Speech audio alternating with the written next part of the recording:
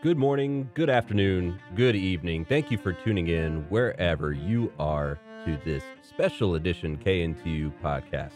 My name is Ryan Baldwin, coming to you from the KNTU Green Studio, and I am joined by a very special guest, Mr. Jospeh Kuipers of the Texas Cellos. Morning, Joseph. How are you doing today? Good morning. Doing great. Excellent, excellent. Well, thank you so much for joining me, and we are here to spotlight a very special organization in Texas called the Texas Cellos. Can you give me a little bit more insight as to what the Texas Cellos are?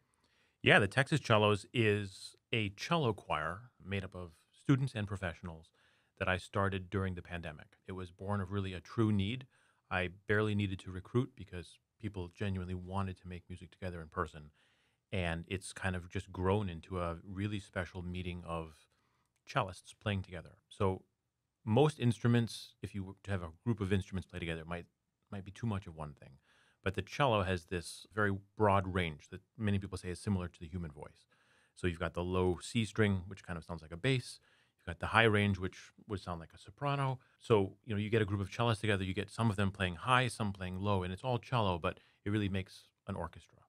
And it's got yet this warmth and human quality. When you say a group of cellists, what is the experience level of these? Do you bring up and teach anyone, or do they have kind of a set skill set that they come in beforehand, or are you all about everybody's coming in and playing together and learning together no matter what your skill level? So I'll start by saying all of us were beginners at one point. So I was a beginner, Yo-Yo Ma was a beginner. Very often in music, classical music, there's kind of this pyramid hierarchy system, right, where everyone wants to get to the top, who's the best.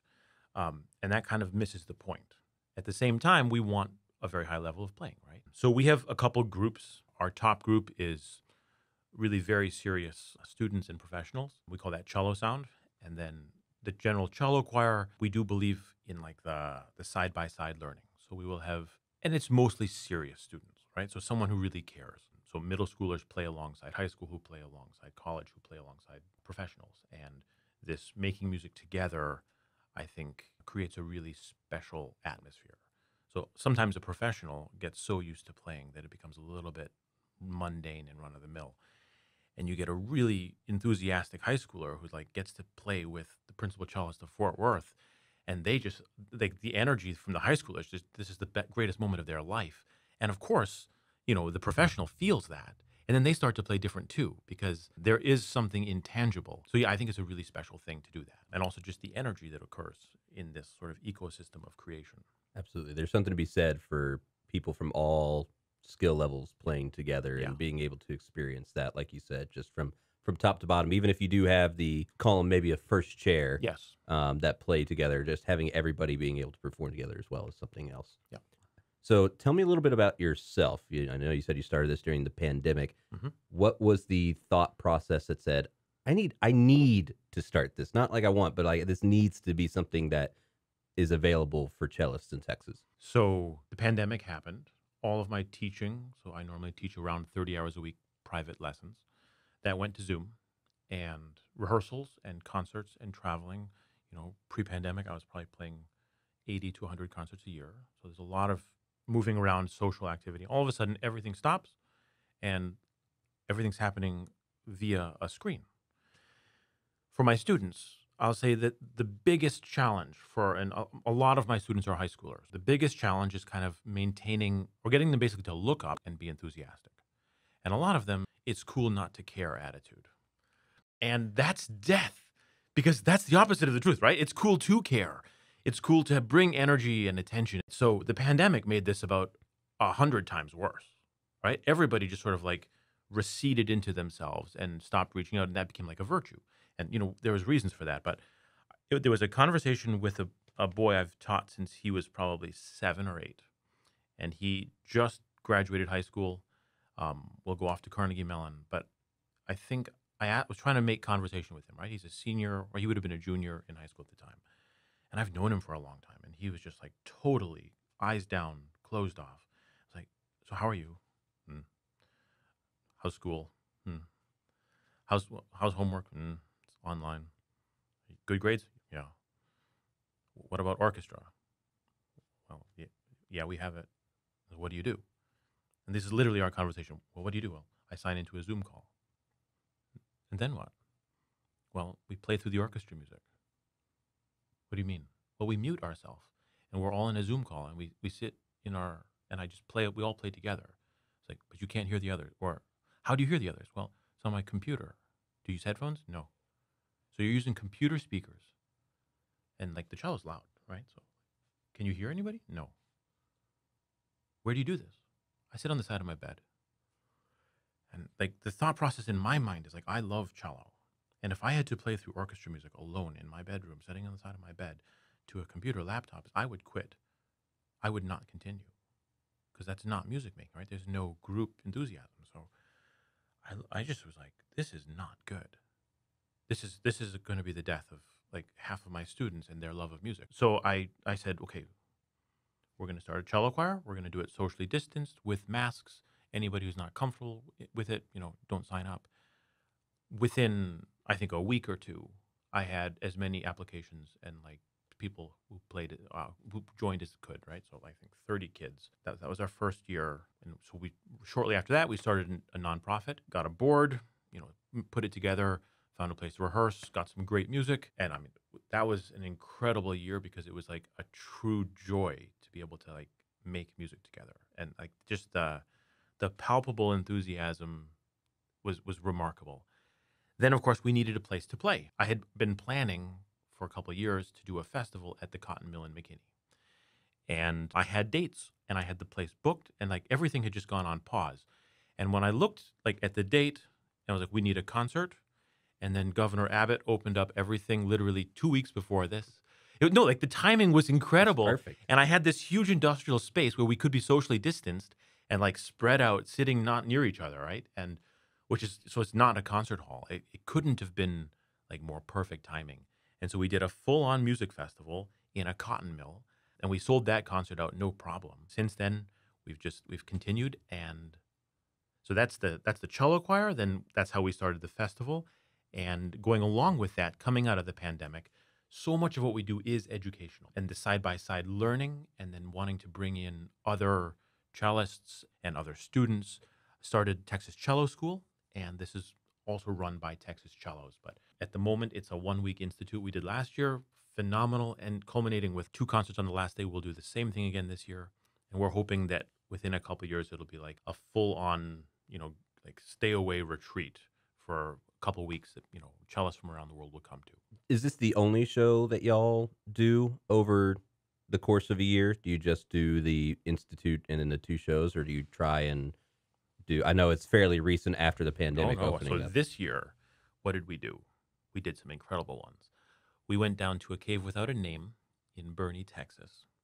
Sold out 215. I think they oversold that concert. So no, but like it was packed. Right. Brought a cello choir into a cave 300 feet below the earth and played in the throne room. Was incredible. Then played up in Frisco for a fundraiser for Frisco Arts. We played Christmas carols at, what's the big mall downtown? North Park? Yep, North Park. Then we did a project with the TCU Cello Ensemble, and we packed the new Van Cliburn Hall and Moody Performance Hall. So, I mean, we had just nonstop performances all year. It's kind of insane. And as I look forward to planning next year, it's like, how can I top playing in a Right. cave and like playing in Van Cliburn Hall within 2 weeks of it opening? I mean, these are like, it's incredible, and one thing leads to the other. But yeah, so now I've got to get creative again. I have an amazing idea, and I have a friend who does some oil and gas, and we're going to try to get an oil pipeline, one of those large ones, and we're going to try to play into one end of it and record it on the far end. That has to be a cellist thing. The creativity that y'all come up with, Something like that. Come up with. And we need oil to video pipeline this, play. and we need Oh, a of Texas course. Longhorn there. Oh, and then you throw it on YouTube. It There goes we go. viral, and then the next thing you know, you're national. There we go. That's There how we that go. works. That's right. So you mentioned the institute that is coming up this year, 1st through the 6th of August. Yes. Culminating in, which I guess is now going to be your annual Music at Mill Festival. Yes. This year, we have 30 cellos play Radiohead, Metallica, and movie themes. Mm-hmm. What was the thought process behind Radiohead and Metallica? Do you guys have a theme for the Music at Mill every year, or is it just kind of fly by the seat of your pants and say, you know what, this year we're going to do this as you get closer? Yeah, so basically, I think I don't always believe in genres. I mean, I understand there are musical languages, but I think Metallica had more in common with Beethoven than separates them. I think they're very expressive and rebellious and raw, and Radiohead as well. And they have something they want to say, and they are very, very good at saying it. They have this really profound voice. And I mean, some of their albums, we're doing a couple from OK Computer. That album feels like a symphony because it's put together with such thought. So what can I say? I think it's not a denial of genres, but it's a little bit genre bending, Sure. right? And we've got a lot of younger kids, so we'll put Beethoven's Seventh Symphony, the slow movement, which is gorgeous, and then Nimrod by Elgar, and then we'll jump into the Unforgiven by Metallica, and then some Radiohead. And I think also for the kids and for the audience, it makes it very, it's like, wow, this is great, and I didn't know I could hear it this way. I think you're on point with something there, or you're on the right track, because definitely I think, especially with younger kids, I think there is a bit of a die off in classical music for younger generations and being able to hear songs that they know. Mm-hmm. Now, Radiohead, Metallica, you could argue that the younger kids maybe aren't as familiar with that either, but So last year we did a number of Beatles tunes, and I got some incredible arrangements, really, really gorgeous from the Beatles One album. And the funniest part was about half of my high school kids were like, I don't know this music. They're like, it's really beautiful. When I listened to the cello version, I was like, do you know the original song? No. Nope. And I'm standing there, and his dad is, the dads are 45, 50, and they're like, the kids these days. I think the one that you'll get everybody with this year, at least according to this post that I'm looking at, I'm seeing Master of Puppets from Metallica. And surely by now, with the last episode of Stranger Things going on Netflix, surely everybody knows Master of Puppets at this point. So yeah, we hope so. I think that that might be your biggest draw. And if you don't, come hear us, and you will soon. Yeah, absolutely. So first concert's 5:30 on August 6th. Second concert's going to be 8 on August 6th. So both concerts on August 6th. Come check out the Texas Cellos. Would you mind playing for me a little bit, just a little sample, so the listeners can hear? It's not going to be the same as 30 cellos, but we get to at least hear what one cello can do in the studio. Sure, happy to.